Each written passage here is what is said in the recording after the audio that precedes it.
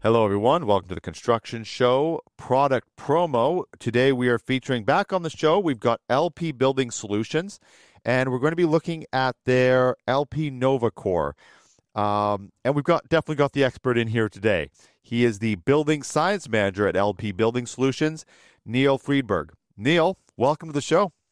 Yeah, thank you for having me, Jerrod. Let's start with then. For anybody who doesn't know, let's introduce who is LP. Yeah, so LP is an OSB and siding manufacturer. So we make OSB. OSB is oriented strand board, and then we have the engineered wood, which is what our siding product is. Right. And all it is basically a combination of wood flakes, resins, waxes, all pressed together, some with coating, some with paper overlays, things like that. And just for scale, you're all across North America, Canada, your U.S., Canada. How far is it? Is it global? Do you distribute globally? No, not global. We go all the way to South America. So we have a couple plants in South America where we manufacture and sell, Canada and also North America, obviously. But not all products are everywhere. Right. And which is what we covered on the last episode. And it's through a distribution model. So anybody, as they're watching this, you can find locally where to actually get the product. Yeah, correct. Okay, so the NovaCore product. Let's start with what it is, and then we'll get to some of the details of it. Sure. So we took our Struck One panel that's 7/16 inch thick. It comes in 4x8, 4x9, 4x10 sizes. And then we partnered with Owens Corning, and we taken their XPS foam and laminated it together. So we have different thicknesses of a foam providing different R values. The way we have it listed is we don't actually include the R value of the OSB. We just say an R3, which is a ½ inch, R5, which is a 1 inch, and an R7.5, which is an 1.5 inch foam on top of the OSB. Is there an environment where this is really good, like cold climates? Is there application in like hot climates, humid climates? Where does it perform the best? Putting continuous insulation it will benefit you in all areas. It may just reduce your ROI, right? So if you're looking for 7.5 in, let's say, Miami, you may never achieve that return on investment for something that thick. But an R3 can do that faster. It's cheaper, so that way you get more benefit for that, especially in such a hot climate zone. But it's much more mild. Energy consumption really affects the states that get cold, right? So that's typically what costs more. It costs way more to heat your house than to cool your house. So they tend to benefit. So the more north you are, the thicker insulation you want. So an R7.5 would be okay. An R5, I would stay away from an R3 just because of condensation issues in such a limited amount of continuous insulation. So we just have to be wary of that when making recommendations. But it works in all climate zones. Is this now a second layer of insulation? This is not replacing the other insulation that's going to go in between those studs, right? Yeah, correct. This is just an added, right? So when you're talking about continuous insulation, well, it's actually never continuous. There's gaps, there's windows, right? What we call it. But nonetheless, it's supposed to go over the stud. So it's like putting a jacket over your skin, right? If your skin is the bone and the meat is your insulation, that jacket is the continuous layer that you put on top of yourself. So then going back to the breathability, is that if that also depends on like humidity, these 16 zones you're talking about, does that all change depending on where you are as well? Well, yeah. So height changes, rain, wind-driven rain changes. Like there's a lot of aspects to like deciding what you use. But like, for example, in Seattle, if you were to use a 1 inch, that would be the bare minimum and probably your highest ROI. But then if you went to 1.5 inches, it'd be a little bit less ROI, but it's still beneficial. Right, so you get less thermal reduction due to the studs, and you get the benefit of the cavity insulation that you still have to have with the continuous insulation. What are some of the common questions you're getting from builders? People that are building more than a little reno, that they're actually putting up maybe a multi-unit. They're speccing this product in right from the very beginning. Do I need to put a house wrap on it? And the answer is yes. The other big question is what happens with my siding? Well, the benefit of using LP sheathing, the NovaCore sheathing with the Smart Side is we have a direct to OSB attachment. So that way, even though it's off the studs, you can actually still penetrate the OSB and count. Of course, that distance is specified based on the weight of the material in the instructions. So that way you have that information. But that's one of the benefits of it. If you were to use like a fiber cement material, you would probably have to go to the stud and actually have to make sure that you're properly anchored, because we are cantilevering the OSB. Right. Okay, so the OSB, though, now you mentioned other products. Now, of course, not every time your product goes on the wall is now the siding. So then what needs to, you already kind of mentioned it, but let's clarify. What needs to happen? Let's say someone's putting a vinyl up or, whatever it is. Yeah, so based on the manufacturers for the vinyl or for the fiber cement, or let's say it's a cultured stone, they would provide typically a nailing pattern that would be necessary. The Foam Sheathing Coalition put out a nailing pattern recommendation based on the thickness of foam. A lot of manufacturers will reference that. It's a really good reference. The coalition did an amazing job, and that's what we recommend to look at also. That way, when you're cantilevering through foam, you understand like the weight, the PSF, because fiber cement is going to be a magnitude much heavier than OSB, and then brick is going to be a magnitude heavier than fiber cement. Where is the value, though? Again, we've talked about it, but let's circle back to it. There's a Green Building Standard certification. There's something called LEED. I actually don't know what that is. LEED? Yeah, so LEED is an architectural program that helps in the design of the building. How they equate distance of the material being shipped in helps with LEED. Making sure you don't turn on the HVAC system in the building until all the VOCs have lifted and settled. Those kind of things. They're more governing standards in which you can apply and then get different levels of it. This is just one item that can help you. Okay. And the green guard certification is typically for like off gassing during the manufacturing or even during the life of the product. So it's just one of those items where, like in California, green guard is great. It helps with the people who are concerned about VOCs from new construction. So these certifications that you're talking about, LEED and the Green Building Standards, how much opportunity does that give you then in the market?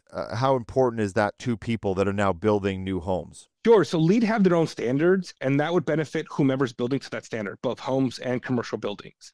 The Green Guard certification allows us to use our product around children, schools, and things like that, specifically in California. But other things that people would do today would be like a HER score, a home energy rating score for your house, right? So our product would be beneficial towards that, towards the Energy Star program, if it's still around, or other items that benefit the builder for local energy conservation programs that are sponsored by energy suppliers. There's weatherization programs that exist for new homes to make them tighter, to make them more energy efficient, because it reduces the load from that building on the grid. Do most people know of the product? Do they understand how the product worked? How is that integrated into the initial designs? Is that ever a challenge, or is that pretty standard procedure? No, so it is a challenge. So because we are cantilevering structure, so it's basically structure foam, consider it air, it adds nothing to structure. Right. Studs, we actually get a reduction in some shear. So we've done our own calculations using APA to test and put up our own shear tables. So a builder can go and look at our PRN number on the website and actually download it and look at the different seismic loading that we have designed and shear loading that we have designed. But like for our product, without a significant amount, I'm sorry, I wouldn't say significant, without extra work, we couldn't be used in high seismic and high wind areas. But moderate seismic, moderate wind areas, we're completely fine. And then our nailing pattern changes from like the typical 6 inch around the perimeter, 12 in the field, to 312 or 412. So 4 around the perimeter, or 3 around the perimeter, and 12 in the field. Right. So that's all spec'd out. That can all be sent to your engineer, your designer, and they can put that all in. Correct. They can add it to their equations and then model it out. So the insulation in the cavity isn't continuous, right? What in the industry for the longest time, we've used about a 25% framing factor. So we take that in a 2x4 wall, we take that R13 batt or R15 batt and reduce it 25%. And that's technically considered your relative effective R value in that cavity space. I'm excluding the different layers because that changes the value a little bit. So right there, I'm losing about 25%, but the real framing factor tends to be closer to 30. So now I'm taking that 15 and reducing it 30%. Or if I'm using a 2x6 wall, like in Colorado, I'm taking that 21 or 20 and reducing it, or 19 and reducing it 30%. Right? So all of a sudden, am I getting that R19 benefit in that cavity? No, you're losing. You're talking about like the studs themselves, windows, all that. That is all space that is now not being insulated. Is that what we're talking about? Yeah. Okay. Yeah. I mean, there's some insulation because there's thermal resistance in all products, but nonetheless, it's not equivalent to like your cavity. Right. And then that continuous insulation just adds to it, right? So even though I've taken that 30% reduction in R value of 19, I'm actually, and that ends up being, let's say, like an R12. Well, now I put an R5 continuous insulation around the perimeter, and all of a sudden my R12 wall becomes an R17 wall, right? So I'm actually gaining a lot. And in codes, we actually take account for that, right? We reduce that. We understand that putting in this batt is going to be a framing factor. So even though we ask for more insulation, we understand that the effective insulation is a lot less. Would it be fair to say then that the value of the product goes up as the temperature drops? Is that sort of a fair assessment? Yeah, so that's actually true for 99% of construction materials. So as the temperature goes down, the R value actually increases. Except for most of the polyisos that exist today, they have a blowing agent that condenses. So that's typically what we're compared to. XPS is typically compared to polyiso because polyiso has a higher R value per inch at 75-55, which is what we test at. But as the temperature gets colder, that polyiso tends to lose resistance because of that blowing agent going from a gaseous state to a liquid state. And then XPS does not see that, so we actually get a higher R value, and a significant one. So something at like 55 degrees in temperature, polyiso significantly loses, especially with that one specific blowing agent, loses a significant amount of its R value. How does it perform in the reverse when the heat comes?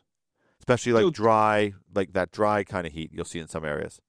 True. So you will get a mild decrease, but that is uniformly across all materials again. But nonetheless, it's much more about keeping heat out or keeping heat in. Right. So it goes both ways. Yeah. So because of the, physics, high to low always, right? So when it's cold outside, all that heat wants to escape out. Mm-hmm. And when it's hot outside, that heat wants to come in. And your HVAC system is pulling it out, right? So that's basically what's happening, and that's what we're doing. We're just controlling that heat transfer in that wall. And in my opinion, this is probably the biggest bang for your buck anyways, because if you're looking at home or looking at retrofitting a home in the future, no one sits there and goes, hey, I'm going to tear down my wall and add continuous insulation. They're going to say, hey, I want new countertops. Hey, I want new tile. And they never open up their wall. I'm a big fan of what we call right-sizing an HVAC system. So when people are installing HVAC systems, specifically new homes, retrofit's a little bit harder because you may not be able to air seal or add insulation. But if you're looking at a new home and you're adding that continuous insulation, you get to reduce some of that tonnage, which causes a benefit to the initial cost. And then if you actually right-size it, most HVAC systems are designed to run all day. They actually don't like turning off. They only turn off is when they hit that set point of temperature. Yeah. But like in a humid climate, that may be bad. They may turn off and there's a bunch of humidity still in there. So you're very uncomfortable, and you tend to lower the air to reduce that humidity to become more comfortable. In like a dry, arid climate, you can actually have it much warmer and still be very comfortable because the lack of humidity or the lack of latent load, which allows the occupant to benefit from that. So that R value increase reduces tonnage, which increases performance potentially if right size. Thank you for coming on, Neil. It's been lots of fun. I wish we could kind of keep talking and go into case study. I mean, there's all sorts of things we could do, but hopefully this is enough to kind of give the audience an understanding of what the product is and where it's applicable. Thank you for having me on your show. And if people want to look up more information, always go to lpcorp.com to find all your information on our products. I do have a LinkedIn, and I also have BS with Neil for Building Science with Neil on Instagram. Okay, great. We'll link that too. We'll have all that in the description. And thank you, everybody, for watching the Construction Show Product Promo. We've got more coming to you, so make sure to hit subscribe, follow us on LinkedIn or other social media platforms you see us. Thank you for watching. We'll see you on the next episode of the Construction Show Product Promos.